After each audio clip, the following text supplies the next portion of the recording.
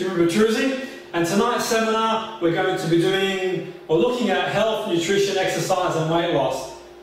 The outcomes of tonight's seminar are how nutrition affects weight loss, how exercise affects weight loss, understanding energy and metabolism, why diets don't work, how glycemic index or the basis of glycemic index and the impact it has on our health and nutrition, tips to lose weight and maintain weight loss, types of food that help us maintain our weight, and understanding the eating and behaviour relationship. Obesity is becoming a major problem in the world that we live in today. It is causing a number of preventable illnesses and is having a massive impact in the healthcare budget. Countries in the Western world like America, Australia, the UK and many other Western countries are leading the way in high levels of obesity. And the problem's got worse over the last 10, 15, 20 years, and it looks like it's going to get even more worse in time to come along. And one of the reasons for that is because as a society we're eating more and more fast food. Food that's high in calories, which has very low nutritional values. We're going to talk more about that as we go along throughout the seminar. Have you been in that situation before yourself, or you might know someone who's been in that situation before where you don't know what to do, you don't know who to turn to, who to talk to, everyone's got different ideas, you've got different diets, people say eat one thing, people say something else, and you're not quite sure what to do. What I want to do tonight is to keep it very basic and keep it very easy to understand. Losing weight is quite simple. If we consume the same amount of calories than we burn, then we're going to stay the same weight. If we intake more calories than we burn, we're going to put weight on. If we burn more calories than we consume, we're going to lose weight. So it's important to understand and be aware of that. The mathematical equation to losing weight is quite simple really, yet in saying that it's a little bit like a paradox. It's not quite as easy as that, because as human beings we're governed by our emotions, and for our emotions sometimes we're driven to eat, and also our association with different types of foods is preventing us sometimes from eating healthfully or eating what we should be eating to lose weight and stay in shape. Well, what is a calorie, you might be wondering? A calorie, to keep it simple, is a unit of energy. The human body needs calories or energy to survive.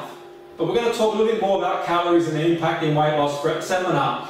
But let's just sort of identify how much energy different types of food might have, which we're going to talk about throughout the seminar. 1 gram of carbohydrate has 4 calories. 1 gram of protein has 4 calories, and 1 gram of fat has 9 calories. Hence, while we say we should cut down on fat or consider cutting down on fat to lose weight because it has a high amount of energy. Yet that said, we're going to talk throughout the seminar of how fat is important. Like all things, it's about moderation. You might be thinking to yourself, well, I've just joined a gym, I've got a personal trainer, I can burn it off. I'll go running every night and I'll burn it off, which is fine. Exercise does contribute towards losing weight, yet it contributes fairly minimally. Ever seen the sort of person who joins a gym and says, well, actually, you know what, I can burn that pint off, I can burn that hamburger off, I can burn that fish and chips off? Well, it doesn't quite work that way. The reason being is that 3,500 calories is equivalent to 1 pound of fat. 860 calories is the approximate value for a cheeseburger. Now, the next time you're driving home after the gym, you're driving along after you've gone to the gym, you think I'm going to go through that drive-through and raid McDonald's, bear in mind that a moderate run on the treadmill burns about 200 to 300 calories. Well, you might be saying, well, that's 4 hours to burn off a cheeseburger. You're going to start buying and get that cheeseburger? Probably not. So that's 15 to 20 hours to burn off a pound of fat. It's incredible, isn't it? So, whilst exercise is important, has a lot of health benefits we're going to sort of touch on shortly, it is important to know that if we're depending on exercise to lose weight, we are going to cause ourselves a lot of problems, because the relationship between burning calories and exercise is fairly minimal. So why exercise, you might be saying? What's the point of exercising? Why do I join that gym? Why do I walk around the block every night? Why do I go for these nice, lovely summer evening walks? and all the like. Well, exercise does contribute towards losing weight. It does burn calories. It can increase your metabolism. But also, bearing in mind, you get a better quality of life. You exercise, you feel better. You can go out there, play football with your grandkids, with your children. It's good for your mind. It produces chemicals in the brain, like endorphins, that promote well-being. We're less likely to get a serious illness if we combine it with a healthy lifestyle. Statistics have shown that exercise can go a long way to preventing, or helping to prevent, certain illnesses and ailments. It does contribute, like I said earlier, to burning calories, but I think the key is to do activities you enjoy. Now think about it this way, where exercise is concerned. Average heart rate is 60 to 90 beats per minute, okay? Now, if your heart rate was 90 beats per minute and you were to do, say, 30 minutes walk every other night, or maybe a light jog, you could probably bring your heart rate down by 10, 20 beats per minute in time. Now, you might think that's not a great deal. What's 10, 20 beats per minute less on my heart rate? And think about it, how many minutes in a day? That's about 10,000 beats less strain in your heart by going out there doing 4 or 5 cardiovascular sessions a week, even 3 or 4. So exercise is important for our health, for our well-being. It can contribute towards losing weight. Yet if we're depending on exercise alone to lose weight, then we're selling ourselves short, really. So what I want you to do now is write a list of activities you enjoy, because exercise shouldn't be boring, it shouldn't be tedious. I couldn't think of anything more boring than running on the treadmill, in the gym, just looking at, forward. I think exercise should be enjoyed. I love going for country walks. I think going for a country walk is phenomenal. Getting out there, getting the fresh air, clearing your head. Write a list of activities that you really enjoy doing. Because if you make it a chore, you're less likely to do it. Things that you like to do, badminton, you might want to play football with your grandkids, you might want to go out there and play a sport, you might do dancing, salsa dancing. There's so many things you can do. Exercise doesn't have to be tedious in the gym, it can be anything you want it to be. And most importantly, make it enjoyable. Write a list of activities that you enjoy. And if you're a nutritionist or a coach, then you can get your clients to write down things they enjoy doing. Because I think the key thing is also, bearing in mind, if we're exercising, we're out there, we're enjoying ourselves, we're less likely to eat food anyway. So if you're out there, you're going for a country walk, you might have a glass of water, you might have some water with lemon in it, get some fresh air, or you play some sport, you're less likely to eat. And also the endorphins, so think about it. Once you've finished exercise, think about your appetite. Generally, your appetite isn't that great, is it really? I think the key is exercise, if nothing else, it promotes a good level of well-being as well. So write things that you really enjoy doing. It's a lifestyle change. That's the most important thing where weight loss is concerned. It's changing our lifestyle to being sedentary, like a lot of people are in the world that we're living today, to being more active, to eating better, to eating calories that have more nutritional values. That's a general lifestyle change. To lose weight, nutrition is the key. To lose and maintain weight, nutrition, as I said earlier in the seminar, is key. Burn more calories you consume, we're going to lose weight.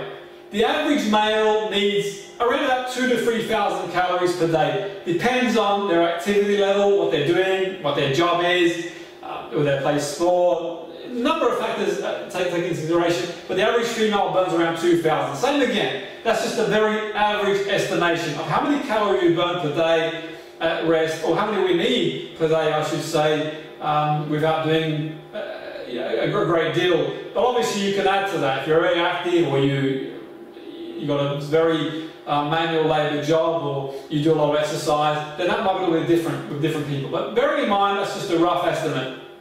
Why diets don't work? Well, diets don't work because they're not sustainable. They're not a lifestyle change. I couldn't think of anything more boring than to stick to a regime every day. Eventually you're going to break mentally. You're going to think, well, what's the point? You've got to get a balance in life. And I truly believe it's about a lifestyle change. How many people do you know, you may have been on yourself a diet and you've given up? You get up and you read one fad and another fad, and who's doing this, who's doing that. How sustainable really is it? How sustainable is depriving yourselves of things that you do enjoy? Because food has become a social thing as well, isn't it? You might enjoy to eat socially. The key is in moderation. And I always say the 80-20 rule. 80% of the time eat well, and 20% of the time go out there and treat yourself. Because life is short, you've got to get out there and enjoy yourself. But I wouldn't see it so much as a diet, because a diet is almost like deprivation, punishing yourself. You can't have this, you can't have that. Not really much point in doing that, is it? Let's look at our metabolic rate. Okay, our metabolic rate is how many calories we burn at rest. Without doing anything throughout the day, how many calories we burn at rest. A very rough way to estimate is to multiply your body weight in pounds by 11. For example, if you weigh 200 pounds, you'd multiply that by 11, and that would be 2,200 pounds that you would burn at rest. A body that consumes 2,500 calories per day and burns 2,500 per day will stay the same way. We burn calories for basic energy needs, basic bodily functions. 60 to 75% of the energy that we burn is for basic bodily functions. Food processing, digestion is about 10%, and activity is pretty much the rest. So, nutrition is the key. Having a variable diet, which is a lot of vegetables and fruit as well, and we look for proteins too. We can eat fish, and we can eat certain types of meat, or you can eat any type of meat you want to eat, really. Yet, what I would suggest too is to make sure, if you are going to eat meat, to make sure that the meat is organic. Let's look at good fats and bad fats. Some fat is good for us, and there's other fat that's not quite good for us, which is important to know. Fat, on a whole, is very high in energy. So whether it's good or bad, it is high in energy. And if you eat excessive fat, whatever it is, it's going to cause you to gain weight. Albeit, one thing to bear in mind, there's two types of main fats found in food. The good one, unsaturated. The bad one is saturated. Yet, in saying that, within reason, there are some fats that are unsaturated that aren't great for us, and there are some fats that are saturated that are okay for us as well. But we're going to look at that as we go along. Solid fats and added processed sugars add calories to food, but few or no nutrients. And that's pretty much what you get in your takeaways, your fast foods. And if you eat consistently fast foods and takeaways and all that sort of food, you're going to deprive yourself of a lot of nutrients, and you're going to always be hungry all the time. But we're going to look at that as we go along throughout the seminar. There are empty calories. Empty calories are known as discretionary calories. Those we consume with little or no nutritional values. A bit like that takeaway, they have no dietary fibre, amino acids, antioxidants, dietaries, or minerals. Nothing at all. So they're not doing us any good where our weight is concerned, but also our health as well. Good fats. So good fats, unsaturated, monounsaturated fats, olive oil, almonds, cashews, peanuts, avocados, polyunsaturated fats, salmon, mackerel, herrings, omega-3s, flaxseed oil. Good fats, and studies have shown that eating good fats, rich in monounsaturated fats, improves blood cholesterol levels. They can also decrease your risk of heart disease as well. Unsaturated fats are called good fats because they improve blood cholesterol, stabilize heart rhythms, and have a number of other beneficial roles as well. So one thing to take into consideration is to consume fat to a level that works for you. I think with all these things, you could argue one thing with the other, but ultimately I think the key is about moderation. And it's an individual thing. It's no good going out there and copying somebody else, because each individual is unique to themselves. We're all genetically different, and different food responds differently to people as well. So we've got to bear that in mind as well. Bad fats is saturated fats. They're generally found in meat and poultry, in dairy products like cream, butter, whole milk. Now, eating a diet high in saturated fats can cause your levels of cholesterol to build up. Although, that said and done, as I said earlier, not all saturated fat is bad. Moderation again. Bearing in mind, let's say, coconut. Coconut as a saturated fat, one of the highest of the saturated fats there is. 90% of the coconut oil consists of saturated fats, yet its unique combination of fatty acids can have profound positive effects on health. It eases digestion, to name a few things, supports immunity, it helps with metabolism, and it cooks in high temperatures as well. Trans fats are void like the bubonic plague if possible. They're not great at all. And they're found in margarines, in donuts, in french fries, in processed foods such as crackers, cookies. They're made from unsaturated fats. They're chemically altered to prolong the shelf life of packaged foods. Trans fats raise bad cholesterol and cause a number of problems like inflammation throughout the body. So moderate your trans fat if possible. Foods high in saturated fats, to name a few, include fatty cuts of meats, meat products including sausages, pies, butter, ghee, lard, cheese, especially hard cheese, cream, sour cream, ice cream, some savouries as well, chocolate, confectionery, biscuits, cakes, pastries. Eating unsaturated fats instead of saturated fats is always a good idea. It can help lower blood cholesterol. Unsaturated fats, that's omega-3 essential fatty acids, you can find them in oily fish such as salmon, sardines, mackerel, nuts, seeds, sunflower and olive oil. Unsaturated fats are also found in fruit and vegetables such as avocados as well. So use food as your friend. Use food to keep you healthy, to keep you balanced. It can have a mental effect as well too. We didn't go into detail because of time. The mental effect of having a lot of saturated fat can cause as well. So use food as a source of energy. It's changing our relationship to food and seeing food as a source of energy and also a source of well-being as well. Balance your intake. Eating too much fat can also make us put on weight because food that is high in fat is very high in energy and calories as well. So whether it's saturated or unsaturated, it's still fat, so we still want to moderate our intake. Like all things, it's balance and moderation. Tips: cut out processed foods. Avoid cheap vegetable oil. Not good at all. Limit consumption of saturated animal fats. Choose fish wisely as well. Some are farmed with industrial chemicals, some are farmed in areas where there's industrial chemicals. Things like salmon and herring are generally pretty good for you. If you don't eat meat or fish, you can have krill oil. I have krill oil, I have a spoonful every day. It doesn't taste very good, but it does a lot of good for us.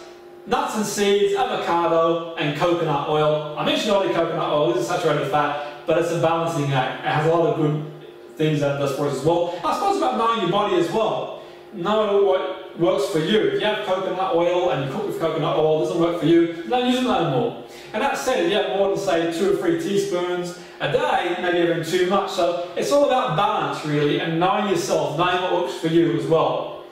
Bad sugars versus good sugars. And you might think of, well, all sugar is sugar. Well, you are right to the point, all sugar is sugar. Yet, in saying that, there's processed and natural sugar. Processed sugar can be a disaster and cause a lot of health problems we're going to touch on shortly. Yet, natural sugar, which comes from fruits, can go a long way towards, or fruit goes a long way to providing us a lot of nutrients and health benefits as well. That said, sugar is sugar wherever it's come from to a certain extent, and it still has the same amount of calories, we still moderate it. Yet, that said, there's been this misconception about fruit having a lot of sugar, cut out in fruit. I personally don't buy into it. I think fruit has so many minerals, so many nutrients, so many amino acids, that it's one of the things, again, it's about moderation, which is key. Glycemic index is how quickly each food affects your blood glucose levels when the food's eaten. Now, foods that are high in GI, sugar, white bread, potatoes, white rice, and one of the problems with food that's high in GI, it rises your blood sugar level and then you come all the way back down again. And in doing that, you're consistently hungry all the time and you find yourself snacking. That's why processed food, you never quite seem to be full. You might feel full afterwards and feel ill after you've eaten it, yet in an hour or so you feel like eating more. Foods that are low to medium glycemic index, well, fruit generally is low to medium in glycemic index. Low to medium in glycemic index foods are broken down more slowly and are digested into the bloodstream over a longer period of time, providing more sustainable energy. They do include some fruits and vegetables, generally not dried foods. Now, foods that are lower in glycemic index, one of the benefits of that is you don't get that spike, that energy rush, that sugar rush. You get a consistent level of energy. So you're going to avoid snacking, and as well as having the nutrients that they provide as well, you're not going to go out there and feel like raiding the fridge every 5 minutes as well. Foods with high GI aren't necessarily unhealthy for you. Not all foods with low GI are healthy for you as well, so it's very mind having that balance as well. For example, a watermelon. Parsnips are very high in GI, or they're high in GI, and chocolate cake has a lower GI value in some respects to watermelon. That said, watermelon has a lot of nutritional benefits. It has a lot of nutritional benefits. It has amino acids, has enzymes. It will do you more good if nothing else, yet chocolate cake is very dense in nutritional values. It has hardly, if anything, any nutrition. So, like all things, it's about moderation. If you're going to eat 20 watermelons a day, then it's probably not going to be very good for you. Yet in saying that a slice of watermelon in a day, then I'm sure you'll be fine. You'll get a lot of health benefits from it as well, which is key. So, as I mentioned earlier, watermelon provides a lot of vitamins, antioxidants as well, and it's low in calories too as well. So it's getting the balance. I think what's really important is getting the balance in all that we eat. And I think one of the reasons why I don't really buy into diets is that, generally speaking, they're not very well balanced. They're very extreme. So I think what's really important is making sure that you get a balance. One of the things to bear in mind too is that all foods, food, when you combine certain types of food, they have certain types of reactions as well.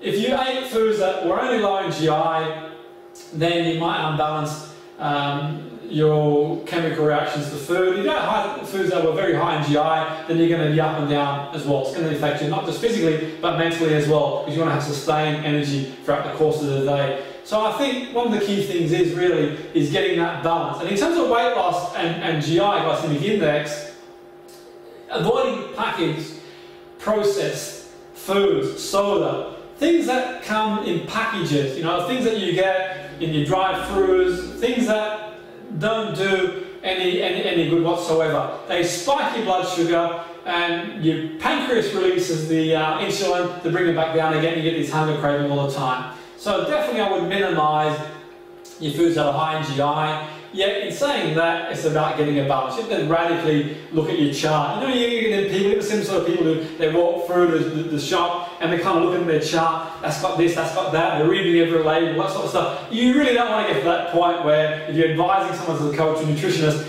they're having to look at everything that they eat, or yourself personally. The stress that's going to probably put you under is going to cause you more problems than the actual food itself, really. Getting that balance is key, and using that at a level of common sense as well. Low GI, for example, an apple, I mentioned earlier, this misconception about fruit not being good for us because it has sugar. There's been a lot of people talking about that sort of stuff. Now, let's look at an apple, for example.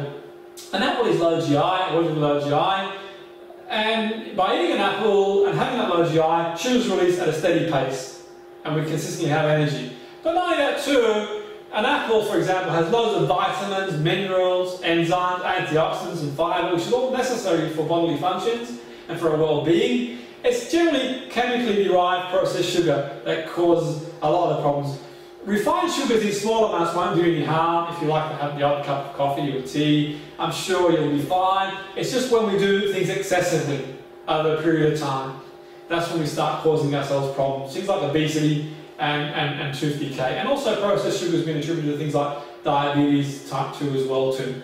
So fruit versus junk food, just to give you an idea and to sort of clarify how beneficial fruit can be, a quarter pound of value meal has about 1,330 calories, 11 grams of fibre. 2 bananas have about the same amount of fibre, about 400 calories as well. So it's pretty powerful stuff. When you look at 1,330 calories for a quarter pound value meal, you're going to get the same fibre from 2 smallish bananas, and they're only 400 calories. And bear in mind that 3,500 calories equates to 1 pound. So a lot of junk food with a lot of calories doesn't really give you a great deal of fibre or any other nutritional needs as well too. Now, guess how many apples you could eat which would contain 1,330 calories? Have a guess. Write it down. What do you think? So we said a quarter pound of meal has 1,330 calories. How many apples do you think you need to eat to equal that 1,330 calories? How many? 20 apples. Roughly 20 apples. How many people eat 20 apples in the course of the day? Well, I could probably juice 2 or 3. I don't know if I could eat 20 apples in the course of the day. But more importantly, and most significantly, is the nutrition you get from the apples as well. It controls your appetite, regulates your blood sugar, and it'll make sure that you won't be as hungry as you would be because you're getting the nutrition you need from the food. So the moral story is that fruits is good for us. One thing to take into consideration is, like all things, it's moderation and making sure we eat a variety of different fruits and vegetables that provides a variety of different minerals, amino acids, antioxidants, and all the other nutritional values that fruit provides. But one of the beauties about that, 20 apples has 1,330 calories, roughly, give or take a few calories here and there. Think of fruit in general. It's very low in calories. You get so much nutrition out of it as well. So a balanced diet of fruit and vegetables is amazing because you can sustain your appetite. You're getting so much nutrition, you feel a lot better. You're not eating as much as you would generally eat by eating junk food. And what happens is you start to lose weight healthfully and safely. That's me. That's me after doing a series of seminars in London a few years ago. And the reason I show you this picture is that sometimes knowing isn't always enough. I was doing so many seminars in London or around the country, and this was one evening I'd managed to put on or get to about, say, 100 kilos, and it just crept up on me. It can happen to anybody.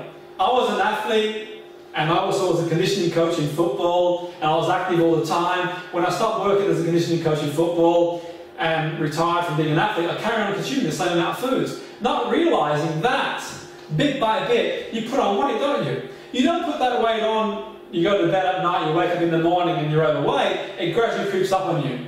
And I remember myself, I was in London a few years ago doing some seminars, and I thought, this has got to stop. I'm staying in hotel rooms in the evening, eating food, because the convenience of buying certain foods at different times. I'm eating more than I need to eat as well, so it can happen to anybody. And it's about taking control and making some changes in your life. I made changes in my life. I've been there before. If you're in a situation now where you're overweight, I've been there before. I know what it's like. It's just breaking that spiral. I've worked with people a number of years and helped them to get into good shape as well. It's about using the holistic process, mental and eating well, psychological as well, and eating well. So what do you eat? A few tips. Well, limit your processed foods. Sugar and junk is a good place to start. Eat more fruits and greens, very important as well, with high nutritional values. Green, go green. The greener the fruit, or the greener the vegetable, the better it is. And we'll talk about that in another seminar some other time. Replace things like Coca-Cola with water, a bit of lemon as well. I like to get alkaline water with some lemon juice in there and drink it. Brings your alkaline levels up. Fantastic. Replace that bacon sandwich with fruit and vegetable. That bacon sandwich with saturated fats that's not providing you it's only providing you very minimal, if any, nutritional values. Have that fruit or vegetable. Have a fruit salad. A bit of yogurt as well. So much nutrition, so many vegetables, so many beneficial things that it has. You'll feel better psychologically. You'll be less hungry. You'll feel better. You won't feel, stodgy. It's amazing how much better you'll feel in a short space of time. Replace that chocolate bar with fruit as well. Replace that chocolate bar. I'm not saying completely be radical and get rid of everything. I'm just saying that depending on the situation you're in, if you're working as a coach or nutritionist, depending on the situation your client's in, changes are important. Changes are key. If you carry on doing what you've always done, you'll keep getting the same results. Fruit and vegetables. Fruit and vegetables are essential. And make sure you have a variety of colours in your fruit and vegetables. Have your broccoli, your peppers, your orange, your grape, your blueberries, some bananas. Get a variety, because it's about moderation. You wouldn't want to get through the day eating 20 apples. How about some broccoli? How about some pepper? How come some onion, some cucumbers? And you could juice as well. One of the things I did to help me lose weight when I've gained weight is juicing. I'd get up in the morning and make a smoothie. I'd have vegetables, avocado, broccoli. I'd use cucumber, orange, apple. I'd put a bit of flaxseed oil in as well. And fantastic. I wouldn't even feel like eating until midday. Then I got to midday and I would eat some salads with some salmon. You're getting a little bit of a balance really, which is key. But have a variety of vegetables and fruit as well will do you all good. Other tips, high fibre foods, drink water, at least 8 glasses a day. The greener the better, high alkaline in terms of vegetables. Portion sizes too, minimise your portion sizes. I would say eat more regularly than big portions, so you might have your smoothie in the morning at 7, 8 o'clock in the morning, then at 10 o'clock in the morning you might have an apple, then at midday you might have some salmon with salad. So then in the evening or in the afternoon you might have a snack, another fruit. In the evening you might have some quinoa with some salmon or some chicken, whatever really, but minimise your portion, make your portion smaller.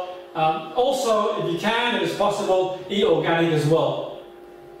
Don't eat late at night as well, because calories stored, you're not going to burn them anyway, so the later you're in at night, it's going to store themselves and they're going to turn into fat.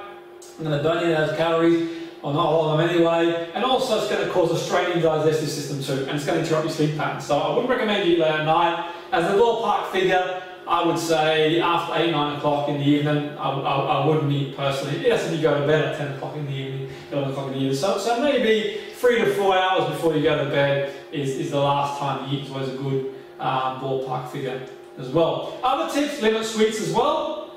Avoid soft drinks.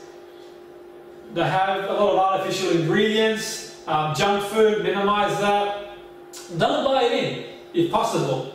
One thing to think about is maybe go out and treat yourself once a week. Go out to a restaurant, enjoy yourself, let yourself go. You have the 80-20 rule. If you bring it in, the temptation to go out there and eat it is going to be too tempting. So I would say just go out there and enjoy yourself once a week. It's the 80-20 rule. Life is short. What the heck? If you like going out and treating yourself, why not once a week? At least you can focus and look forward to doing that, and throughout the week you can be very, very disciplined. Useful tools you can use, which is very, very powerful stuff, is a food diary, a thought diary as well. And the reason being is that the amount of people I've worked with over a long period of time who are adamant that they are eating well. They're adamant, I'm eating fine, it's my metabolism, it's my genetics, I'm born that way. And it's not until they write down in their food diary what they've been eating throughout the week, they begin to realise, actually, you know what, I am eating more than I need to eat. And it's not always the main meals that are the worst that we eat. Generally speaking, when we write down in our food diary, we begin to realise it's that snacking, it's that chocolate bar after we've had our lunch, it's that ice cream we have before we go to bed. And bearing in mind that the way things work, I mentioned earlier before, calories that we don't burn turn to fat. Nobody wakes up in the morning and is overweight. It takes a period of time. You might even put a pound on a month. And over 3 years, you're 30, 40 pounds heavier than what you were before. That's what happened to me without realising it. It's just a gradual process. You might think, well, actually, no, I'll treat myself this, that, and the other. A diary is your evidence in terms of what you're eating. And I would go so far to say, people I've worked with a long period of time who are adamant that eating well, when they do a food diary, begin to realise, actually, you know what, they're eating a lot more than they need to. And that's where you can sort of identify certain foods that aren't doing you all the good, and you can start eliminating certain foods that are dead in calories, high in calories, but not offering any nutritional values. So I would go so far is having a food diary. If you're looking to lose weight yourself or you're coaching somebody else, keep that food diary. It's really important. A thought diary is important as well. How you feel when you're eating the food, the relation between food and our mind as well. I'm going to sort of touch on that briefly tonight.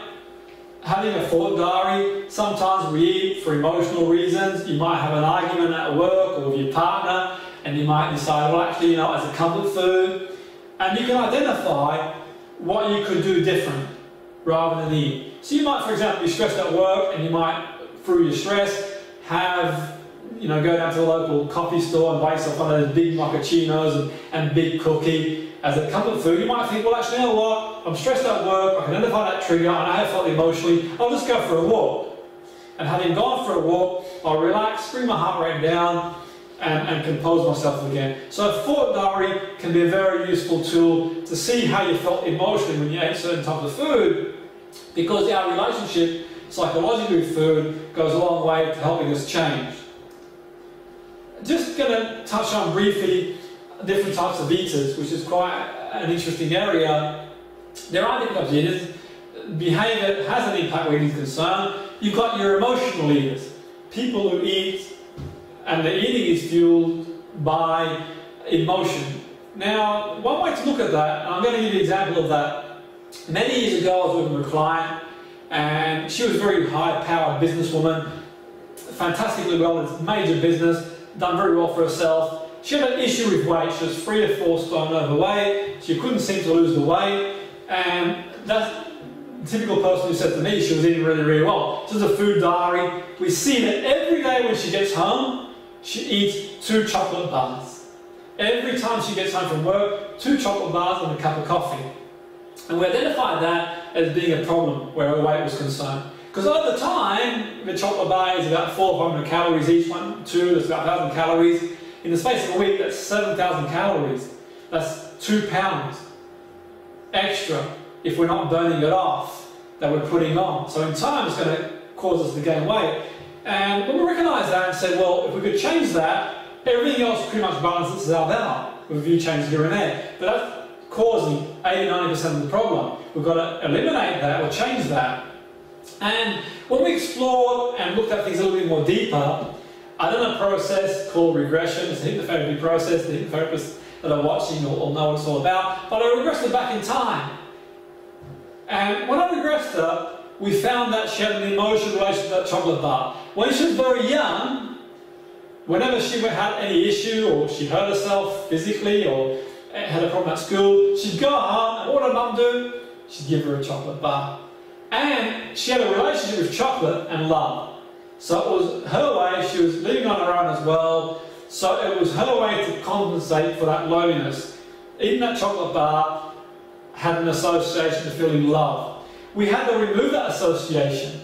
She had to find other ways to have that feeling of love, because as long as she was eating chocolate bar every day, or 2 of them when she came to work, she wasn't going to lose that weight. She was going to gain more weight, which is not the outcome that she wanted. So emotional eaters, take that in mind, that some people eat, it's emotionally fueled. We've got conditioned eaters. You go back to your teenage years and you want to go out and play or go out, whatever, and your parents say, hey, there's people in some part of the world that would do anything to eat that meal because you want to leave a little bit of your meal to one, you want to leave half your meal or a little bit of your meal to leave the table. We've got our conditioned eaters. We're conditioned to eat. We feel guilty if we leave a little bit of a portion on our plate. Anyone like that? Does that resonate with anybody? Put your hand up if you're a conditioned eater, where you feel guilty if you leave a few grains of rice on your plate. And that's conditioned eating as well.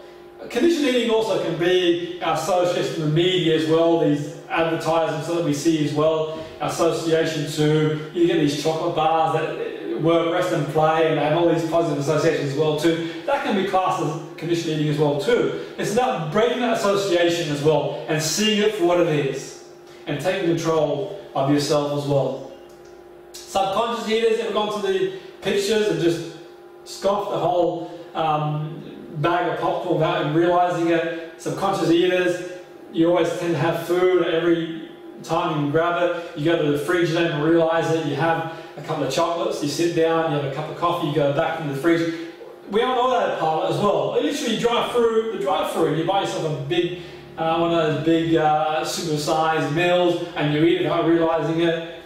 It's about consciously making a decision. Actually, I'm going to change my dietary habits. I'm going to change what I eat. Take control of my subconscious mind as well, which is key. So I'm sort of just scratched the surface here with behaviour and eating, but the reason for scratching the surface is that it is important. A lot of nutritionists out there, they try and help people just on a conscious level, and they don't realise that it's not always as easy as that. Certain things run pretty deep, and sometimes it goes a long way. I'm not saying if you're a nutritionist, go out there and be a therapist too, but sometimes it's about having a good network of people. as a nutritionist, you might want to have someone who's a good therapist and vice versa to help each other, which is key. Because no matter how good you are as a nutritionist, you give people all the best advice you want to, a lot of people know what they should and shouldn't eat to a certain degree. If psychologically they're not in the right place, then it's going to be a bit of a challenge as well. So the key is, I would always say, have a network of people that you can refer people onto, or maybe learn a bit yourself in different areas, so you can at least be aware, if nothing else, the problems that people might face in certain situations. Goals are important. Setting goals. Set goals, you know. Use the SMART goal principle. We haven't heard it before. It's an acronym. Be very specific about what you want, weight-wise. Is it measurable? How would you measure it? The more specific you are, the better. So be specific about what weight size you want to be, what suit size, what dress size. The more specific you are, the better. Years ago, when I was doing a program on BBC Radio Manchester, there was this woman. She was in the 60s. She was looking to lose a little bit of weight, and they asked me if I could take her on board and use some psychological skills and physical training and nutrition to get her to optimum weight. As it happens, in the first session, I said, okay, let's set some goals. Let's be very specific about what you want to be. It was roughly 2 stone she wanted to lose. She wanted to achieve a few other things as well that I'm going to talk about briefly. Now, ultimately, by setting those goals, we gave her a sense of purpose and something to aim for. Something for the mind to aim for. I think it's really important to set goals, which is key. Albeit, as far as I'm aware, she said to me before we set goals that her doctor said, I believe, if I remember correctly, she had some thyroid condition, and the doctor said it might not be possible to lose weight, or so she said anyway. I said, well, you know what? We'll give it a shot. Nothing ventured, nothing gained. Who knows? Let's give it a shot and see what happens. Medical people aren't always right. I'm not a medical professional myself, so I can't comment on that. But you know what? The mind works in mysterious ways. The world works in mysterious ways. Who knows? Sometimes we set a target, we might achieve it. We'll give it a go. So we set a goal with Margaret. We set a goal of what weight she wanted to be. Specifically, she says what weight she wanted to be, what dress size she wanted to get into. Was it measurable? Yeah, it was. We could, along the way, we set different milestones of her getting to where she wanted to get to. Was it achievable? Well, it was, because she'd been that weight many, many years earlier, but she had been that weight, so it was achievable. Was it realistic? Well, it was really, because it was 2.5 stone in say 4 or 5 months. Yeah, definitely. And time-wise, 4, 5, 6 months, yeah, the time was good as well. And it was pretty amazing, really, because just by setting those goals and taking time to sit down and consciously set goals, 4 or 5 months later, Margaret did lose the weight, which was fantastic. Not only that, her quality of life changed. She was eating better, she was psychologically in a better place, she booked a holiday to go to Spain for the first time in many years, it was socialising. So many things. She'd gone running for the first time in, I think it was 20 years, she was saying, because she just had a freeing knees. So many things happened. And after that as well, she overcame a fear or phobia of swimming that she had since 8 years of age. Incredible. She said she wanted to go back swimming again because it would help her socialise with her friends again. And it was quite amazing really that as a result of setting goals, we did what we call timeline or regression for the NLP, for people, you'll be aware of that, and we managed to help her overcome her fear of phobia of swimming as well. So it starts with a vision. And I truly believe combining psychological strategies as well with nutrition and using a holistic process goes a long way to helping people achieve their goals, which is key. I think more importantly, be grateful for where we are. Don't wait for that day in your life where you're that perfect way to enjoy life. Go out and enjoy life now. And tell your clients as well, they come to see you if you're a coach or a nutritionist, tell your clients to, enjoy yourself. Be happy, be positive, be grateful, write a gratitude list of all things you can be grateful for. Don't wait to get to that perfect way to be happy and start enjoying life. Make that transition. What I always say to people, connect to what it would be like emotionally to be your ideal way. What would you see, hear and feel? Make it really compelling. I get my clients to close their eyes and visualize and think about what it's like to be their perfect way. What they hear, what they see, what they feel. By connecting to it emotionally, more driven to get to where we want to get to, which is key. So enjoyment is the key, and enjoy the process, because you don't want it to be a chore. You don't want exercise to be a chore. You don't want eating or diets to be a chore. You want to be able to enjoy yourself. And there are a lot of recipes out there you can use and planning and a lot of activities you can do. It really is a lifestyle change. And once you make that lifestyle change, or your clients, if you're a coach or your nutritionist make a lifestyle change, you won't look back. Anybody who gets themselves in a situation, they feel better, they're active, they're going for walks, they're going salsa dancing, they're playing badminton with friends and family, they're doing all the things they want to do, they're eating well, they've got more energy, they've got more nutrition, they feel a lot better, they're very unlikely to go back to where they were before. And there's a knock-on effect. It's not just about you if you lose weight, it's also about the people around you as well. Think of the impact it has on your children, your professional colleagues, your family, your wife, your husband, by feeling better and getting in the best shape ever as well. It has a massive impact as well. I'd like to thank you for tuning in this evening. I've really enjoyed delivering the seminar. If you want any more information on anything we've covered tonight, feel free to email us at the centre on info@excelvenlp.com. That's info@excelvenlp.com. So feel free to email me for anything that we covered tonight or anything that you want to sort of cover in more detail. We've got plenty of tutorials available. We've got plenty of resources, plenty of Word documents, PDFs, whatever you need. Do email if you want to follow anything up that we've covered tonight. Once again, I want to thank you for tuning in. Have a fantastic evening and enjoy the rest of the week. Thank you. Good night.